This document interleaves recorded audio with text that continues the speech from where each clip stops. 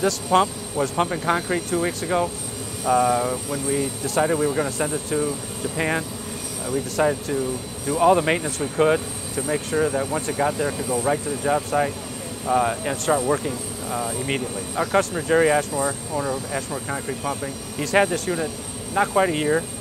It's been busy on a construction site at the Savannah River site.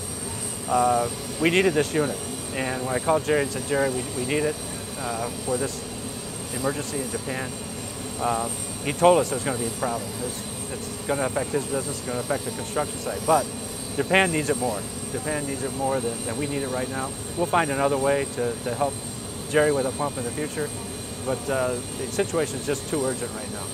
It'll take about 36 to 48 hours to get to Japan. Because of the heavy load, the range of the plane is limited. It will have to make 3 refueling stops on the way. As soon as it gets there, there'll be training for the operators.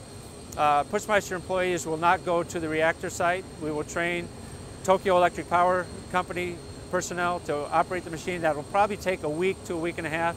So I would say within 2 weeks, they will be on the job site.